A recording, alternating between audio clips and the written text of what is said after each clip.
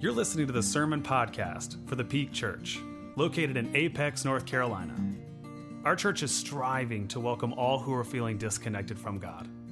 And so our hope is that over the next several minutes, you will connect with the God that we are talking about, and you'll resonate deeply with the life that this God wants for you. We hope you enjoy.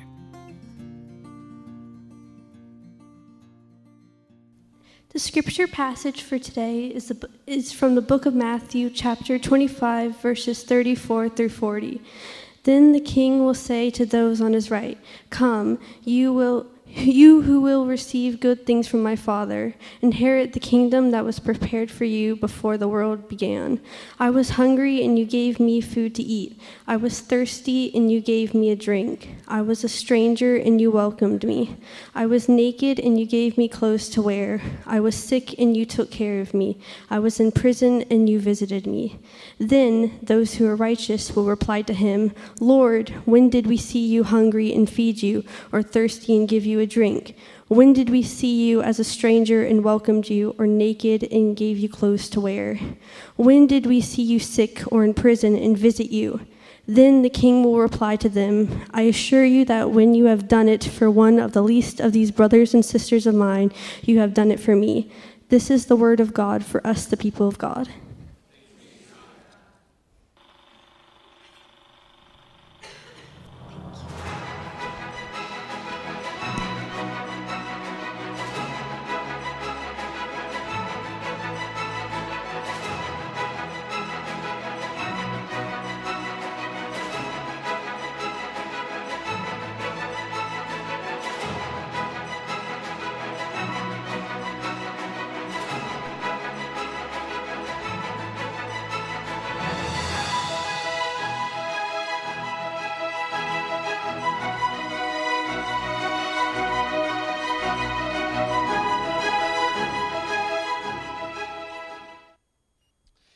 Recently, there have been a number of studies done by different universities, done by different journals of mental and sociological education on particularly the subject of altruism. So some of you remember this from high school. Let's sort of go all the way back, right, to ninth grade. Altruism is this. It is the study, it is the sort of idea that the more altruistic you are means you have a higher likeliness, a higher willingness to help another person in need, whether you know them or not. And so a lot of these groups are doing these different studies on altruism. They're trying to figure out what makes someone more or less willing to help another person in need out in the world.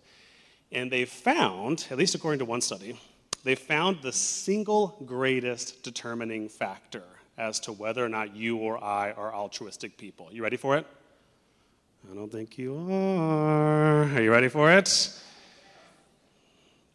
the single greatest determining factor as to how altruistic you are corresponded with, simultaneously, how cynical you are.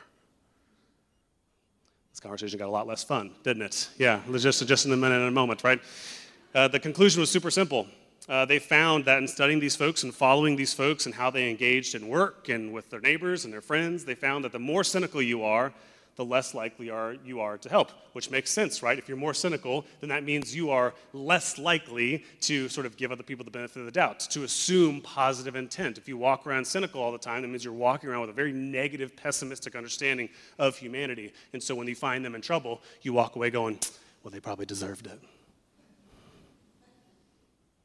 The more cynical you are, the less likely you are to help. And the inverse is also true. The less cynical you are, the more likely those folks were to help.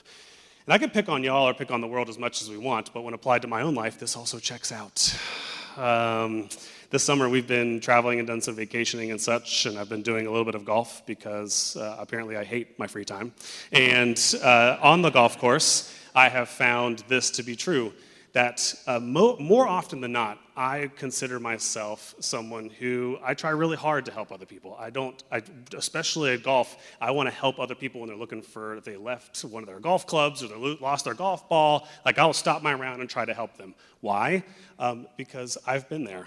In fact, I'm there all the time. And so, quite frankly, I'm really always willing to jump in and help unless you're a particular type of golfer.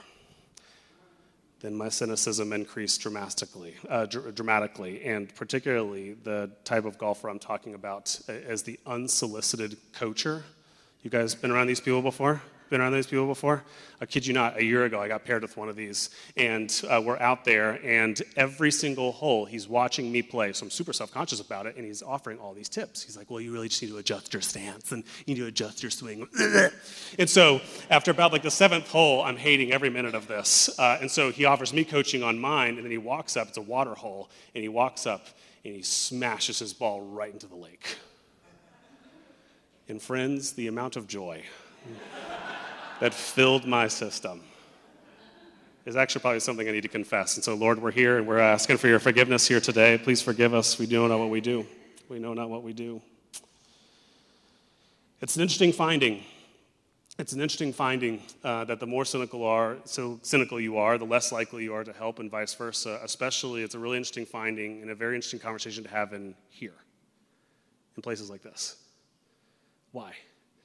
Because, I don't know, last time I checked, you are here, you are amongst people for whom this is actually supposed to be our calling card. This is actually supposed to be one of the hallmark definition and symbols of what it means to be a Christian, that Christians, if you know nothing else, they are people that when they see a need, when they see someone who needs help, when they see a crisis, we are the people who are supposed to run to those situations. Well, what's fascinating about that finding, that study I just told you about, is Christians actually didn't perform any better than the average person out in the world. They found that it actually wasn't your beliefs about God that made you a more altruistic person. It was your beliefs about one another. And so, due to all of those findings, it seemed very, very timely that this morning what we're going to do is we're actually going to continue our sermon series that we've been in for the last several weeks. And so if this is your first time here with us, all summer long we've been doing this sort of fun sermon series called The Gospel in Disney. And we've been sort of looking at the parallels and the themes found both in our Gospels and in sort of like the gospel proclaimed in Disney movies. And so today, I think it's really, really timely and really, really appropriate that we ask the question of what not only can our faith teach us, but what can Disney teach us so as to avoid being these cynical people who don't get involved in helping with the world's issues? What might our faith and Disney teach us about how to avoid being the other group in our scripture passage for today? So, let's dig in. If you have your Bibles with you and you want to go ahead and locate those and follow along, go ahead and do so. If you're watching this online, feel free to hit pause and locate a device and go back to Matthew chapter 25. This is here in Matthew 25. Matthew is one of the Gospels, and so it talks about Jesus specifically. It's talking about sort of the biography of Jesus, giving a sort of linear, sort of a chronicling account of his different ministry and his sermons and his messages. But what's fascinating is here in Matthew chapter 25, scholars actually, they categorize this particular section of writing very differently. They categorize this as apocalyptic writing. Most of the Gospels are narrative writing. This is the narrative, this is the type of writing you're used to. You tell a story. There's a protagonist, an antagonist, there's events, there's a conflict, that sort of thing. But here in Matthew chapter 25, most scholars say this is apocalyptic writing. This belongs in the same category as Revelation. These scriptures that tell us about what we can anticipate in the life to come. Why? Because here in Matthew chapter 25, what Jesus does is Jesus paints a picture of one of the conversations you and I are going to have when we pass from this life to the next. I like to say it this way. This is one of these beautiful moments where Jesus kind of gives us the answers to the test ahead of time, right? He says this. He says one of the conversations, just to anticipate, so I'm not going to surprise you, just so you know it's coming, one of the conversations to anticipate is going to be around persons who are hungry, persons who are thirsty, strangers, those who are in prison, those who are sick. And one of the conversations that he forecasts is he's going to have this conversation with people. He's going to go, oh my gosh, thank you so much for welcoming me when I was hungry, welcoming me when I was thirsty. And there's this really funny scene that he's sort of forecasting where the group of people that he's talking to are completely confused. Like, what? I don't remember seeing you hungry at any of those sort of places. And Jesus says, yeah, I know. When you've done it for one of the least of these brothers and sisters, You didn't know it, but you were actually doing it for me. And so what does Jesus mean here? In very, very simple terms, here's what he's saying. He's saying that one of the conversations, one of the questions to anticipate from Jesus when you pass from this life to the next is this. Did you help? Did you help? Well, let me show you like all the things that I believe and all the cool studies and knowledge and stuff I unpacked. Yeah, we'll come to that, Jesus will say. But did you help? When you saw someone in your neighborhood, in your where you work, or out in the community in some sort of need, did you open your heart to them? Or did you batten that thing down? Did you shut that thing down? Did you pretend you didn't know about it so you didn't have to get involved?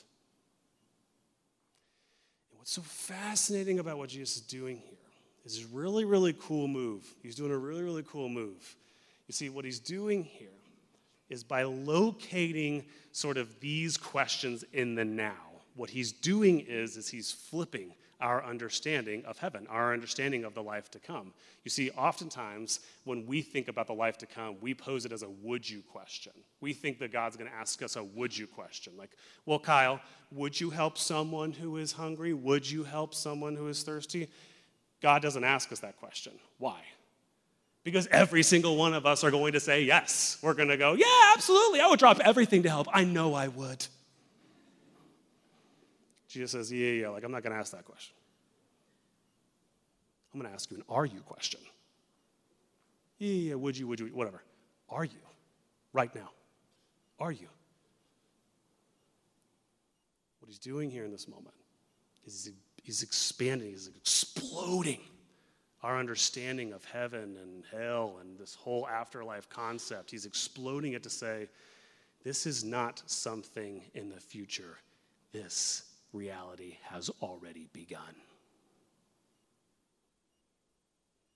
And the type of life that you're living actually is the clearest indicator. Your responsiveness, your willingness to help other people in need is a much clearer indicator as to which world you are living in, which reality you prefer to inhabit. And so, friends, that's the question I want us to grapple with today. That's the question I want us to wrestle with today, which is, which reality, which realm have I been living in more or less lately? Now, some of you, when you hear that question, like, good Lord, I don't know. Like, how am I supposed to figure that out? Well, one part of that, one parcel of that is asking yourself this question. Not would you, but are you stepping up and stepping in to help whenever you encounter people in need? Now, that are you question, there's some sub-questions to it. So let's break it apart a little bit. In order to figure out whether or not we have been or are willing to be altruistic people who are jumping in and Christians who are willing to jump in and get involved and help other people in need, the are you question, the first piece of that, in order to answer yes, the first piece of that is this question: are you even available to do so? Are you even able to do so? Are you available to help the people that you come across in need, who need some sort of aid, some sort of support? Or is your life so busy, so overcommitted, so strung out with different activities and commitments and responsibilities that Jesus could walk into your office tomorrow with a sign that says, I'm here from the future, and you'd say, hold on one second, I got some emails to get to.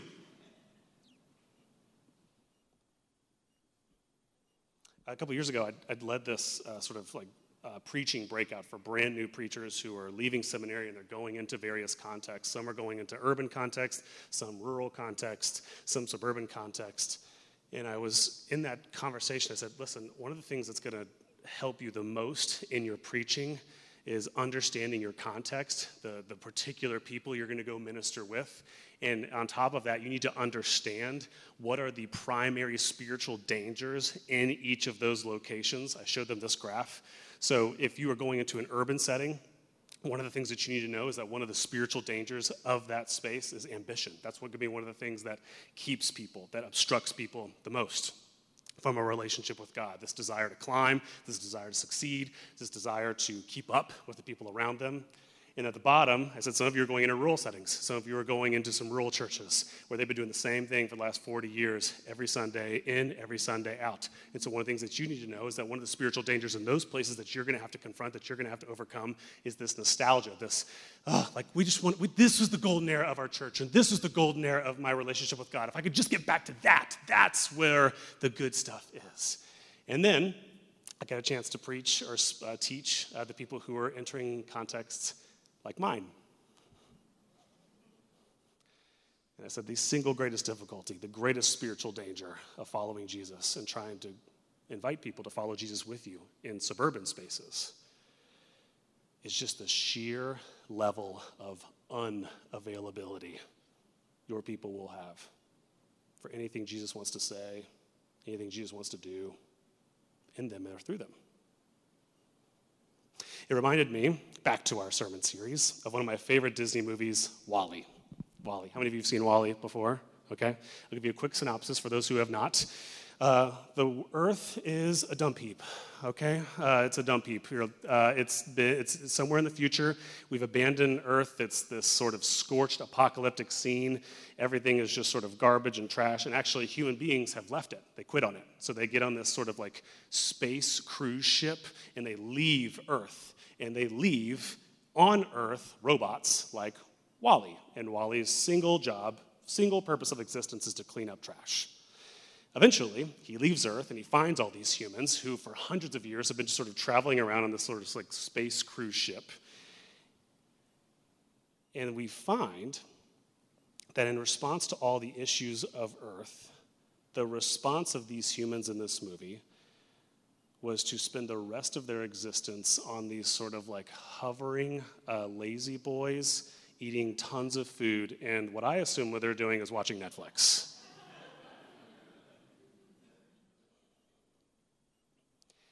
And it's one of those scenes in a Disney movie that you watch with your kids and you laugh and you giggle.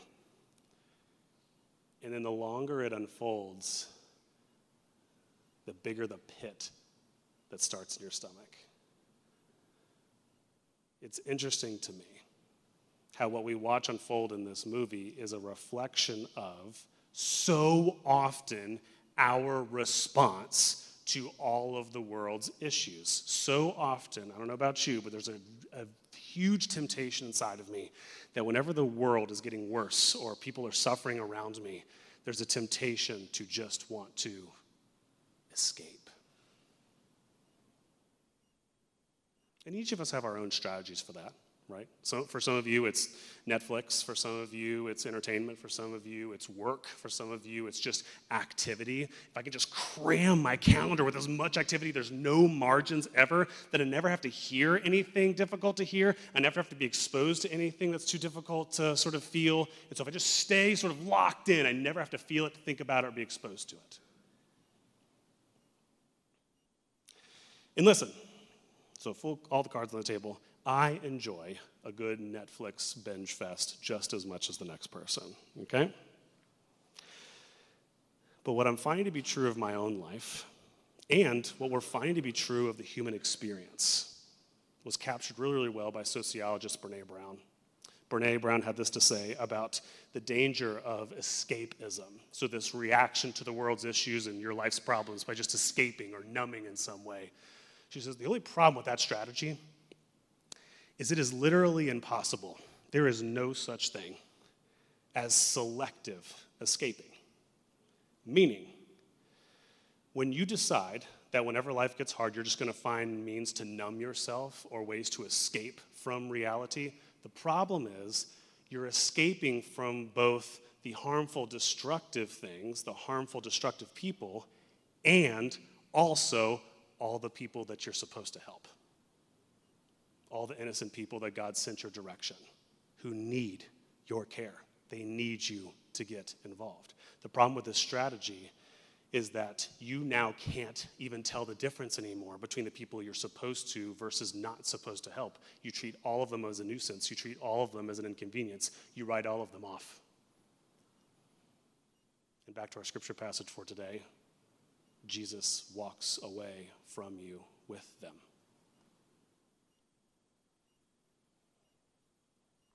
And so I think the crux of this is, the finding of this is that escaping can't be the strategy. Making boundaries is the strategy. Amen? What you need is not to escape. What you need is boundaries. We'll come to more of that in a moment. So the first question of, if I want to find myself, and I really do, when I reach the end of my life and I sit with Jesus, I want to be a part of like that sort of dumbfounded, foolish group that's like, wow, sweet, that was you at Starbucks? Awesome. Like, I really want to be a part of that group that gets shocked and surprised into realizing that I stepped up to help people in need, not even knowing it was Jesus in disguise. The first question you're going to have to answer is, number one, are you even available to do so right now? Second question is this. Second question you're going to have to really sit with and grapple with and apply to your life is not necessarily, are you available, but additionally, are you close enough? Are you close enough? Some of you are sitting here and you're like, oh, that wasn't my problem. Like, that wasn't my issue. I actually have some good margins in my life. I've got space to breathe and to reflect and to sit with and to be open to other people who might need my assistance, who might be Jesus in disguise that day. The problem is not availability. My problem is proximity. Simply by way of where I live, where I work, where I shop, where I hang out. I'm just never really encountering a ton of people who are in need. So you begin to see that, friends, sometimes intentionally, but most of the times unintentionally, you are creating space between yourself and the people who God is trying to send your path who need your help. This is the story of the Good Samaritan, right? Story of the Good Samaritan, there's a man who's been beaten up, he's been mugged, he's been left in a ditch. And the two people who come across his path first are religious people, good Christian folk like you and me. And what do? Some of you read the story, you know the story. What do when they see the man, when they come up on? What do? They cross the street. Sometimes I wonder what the contemporary version of crossing the street is. Oh, I got work. I got a thing, a really important thing at work. It's like, can't really do that. I'm just going to avoid this sort of person because every time I'm around them, I feel like they need something from me. We do this intentionally. We do this unintentionally. We decrease the proximity. We do exactly what opposite of what the Good Samaritan does in the story, who runs to the man who he has found ill, beaten, broken, about to die. Back to Disney. This is why we all need Judy from Zootopia in our lives. Amen? Amen? Anybody seen Zootopia? Okay, any fans? I love how every time I ask these questions, it's always the same people. Young adults, young families are just like, yep. Watched it 47 times last week. Thank you for bringing that back up. But Judy is one of the protagonists of this movie, and she's this little humble bunny who has this aspiration to be a police officer.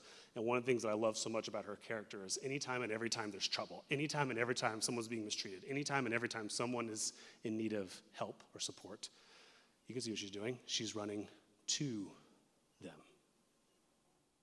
Not pretending she didn't hear it, not pretending she wasn't aware of it. She runs to it. And quite frankly, one scene, she actually sees someone getting bullied and runs to the scene, confronts the people enacting this harm. Now, naturally, the next question that sort of bubbles up in your brain, or you have for me, is, Kyle, I hear you, dude. Like, I hear you. Like, I want to be that type of Christian who is running to the problems, running to the places where God needs hope and light and love. Like, I want to run to those places, but, like, what if I get hurt? Seriously. What if I get physically hurt, emotionally hurt? What if I get betrayed? What if I get taken advantage of? What if it all goes wrong? Have you thought about that? Like, what if something like that happens to me? And you want to know what? It could. Those of you who've seen that movie, Judy gets beat up real bad in the next season when she confronts all of those bullies. It's not like it just sort of like supernaturally she avoids it. I think Jesus knows a little something about that. But I think where I'm at in my life is I've come to realize something.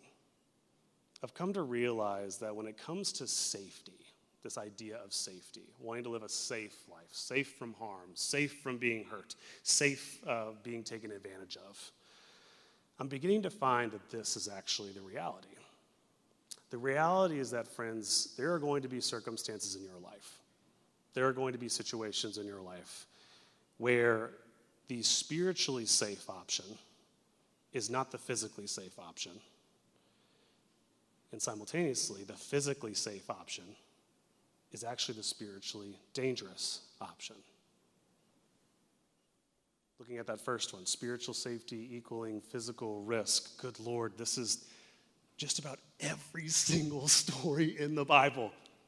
Moses, David, Jesus, Paul, Peter, the spiritual safe option, the option that was most faithful to God, most faithful to being the people that God wanted them to be, just about every single time came at a cost of something. There's no way around it. And simultaneously, we watch this unfold as well. We watch persons in Scripture opt for the physically safe route. The rich young ruler. Jesus says, give up all of your possessions and follow me. He's like, yeah, I ain't going to do that. Feels a little too unsafe.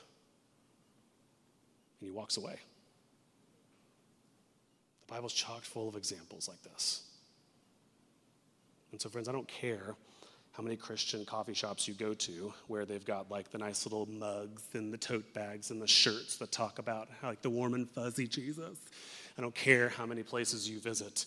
I'm here to remind you that following Jesus is not always the safe option. It's the best option. It leads to goodness, it leads to freedom, it leads to justice, it leads to redemption. But it doesn't always lead to the place of safety. Which brings us to the last question. So again, if you, like me, really want to be a part of that conversation with Jesus in the life to come and to be found as people who, in response to the question, did you help, answered yes. You got to be available. We got to be close enough to hear the cries of people and let our schedules be interrupted by them.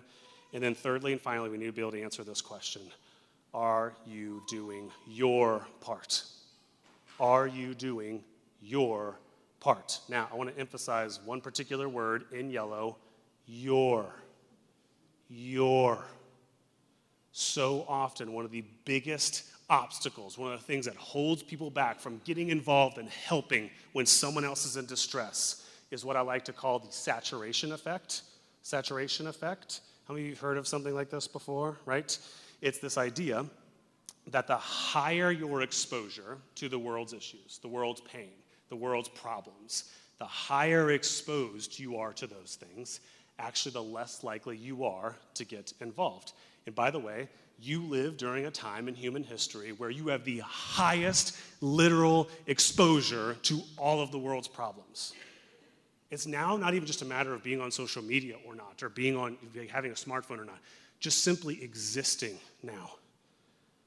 You encounter so many of the world's issues, infinite amount of world's issues in homelessness and poverty and in hunger and injustice, you name them.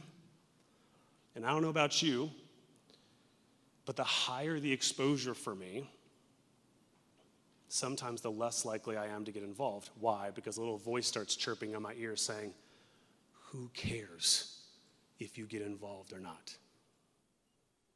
What difference are you going to make? And so the question is an interesting one. Are you doing your part? Are you doing your part? For those of you who are relatively newer to our church, this weekend I've been especially inspired and especially just like blown away, quite frankly, by our people's ability, your desire to do your specific part. Just 24 hours ago, we had over 100 people gathered in this room packing meals for Rise Against Hunger. That's one of our partners that where we get together, we pack thousands of meals, and we send them all over the world to communities that are battling extreme hunger.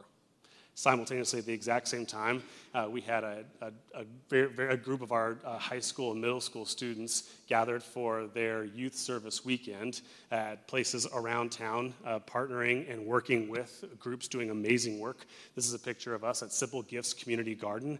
It's a community garden whereby we worked on, and we harvested food that actually goes to local food banks that gets in the homes, in the hands of people who are food and economically insecure. And what I love so much about what y'all did this weekend is that it reminded me that the best way to combat that saturation effect, that little voice that says, you can't do nothing to help nobody, little old you.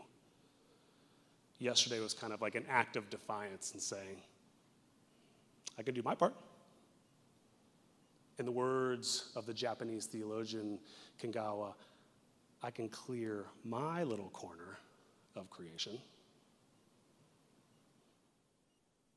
And friends, that's it. That's it. And friends, it works. I think you need some good news today. You came here for good news, didn't you? You want some good news this morning? Here's the good news. If you commit to doing just your part, you mean like my part and their part? No, your part, just yours. If you commit to doing your part, and everyone else who sees you do it says, you know what, I'm going to do my part, and I'm going to do my part, and I'm going to do my part. It works. And I'll prove it to you, and particularly in the realm of global, worldwide, extreme hunger. Extreme hunger. Raise your hands, okay? Ready? Here we go. You're going to do a thumb up, thumb in the middle, or thumb down. Do you think the situation with extreme hunger in our world is getting better, staying the same, or getting worse? Ready? I'm going to make you vote. 1, 2, 3, go. Extreme hunger in our world. Check it out. It's getting better. Year over year over year, extreme poverty is getting lower and lower and lower and lower. Maybe not poverty altogether, but extreme poverty in our world is getting better. In fact, sociologists predict by the time we reach about 20 years from now, extreme poverty could be gone. Maybe not poverty by itself, but extreme poverty, gone. Because at some point we had enough. And we as human beings collectively and individually said, I'm going to do my part, you do your part, and maybe, just maybe, we'll get there. And we are. Slowly but surely, in this particular realm, we're extinguishing a little pocket of hell that's trying to live on earth. And friends, at the end of the day, that's what we're talking about. That's what we're talking about. I'll tell you what, the thing that gets me up in the morning every single day is the thought that I could partner with Jesus in ridding the world of all the versions of hell that continue to plague this place. That's the call. Is it to help people? Yes. Is it to jump up and support people? Yes. But the thing behind the thing is each and every time we do that, we're extinguishing the flames of hell on this place. We're making heaven more and more and more real. And I don't know about you, man, but I think about this as a pastor all the time. Sometimes I sit with this question, like, man, I wonder why Jesus hasn't come back yet. I wonder why we haven't had this second coming moment yet where he comes and restores and redeems this whole thing. Like, sometimes I wonder, man, I wonder why it hasn't happened yet. And in moments like these, I ponder that maybe the reason for that is not because of him, but maybe he's waiting on us. Maybe he's waiting. Just like the first time, when inaugurating that kingdom of God, the first time he came, it took work. Maybe Jesus is waiting on you, waiting on me to do our part, to usher that heavenly reality more and more into this place. Maybe, just maybe. Maybe, just maybe. The question isn't if Jesus is ready to come back. But are we? Are we ready to join in that work, in that future world, right now. Thank you for listening to the Peak Podcast. Make sure you subscribe wherever podcasts can be found. For more information on how to get connected with our church, please visit us at thepeakchurch.org.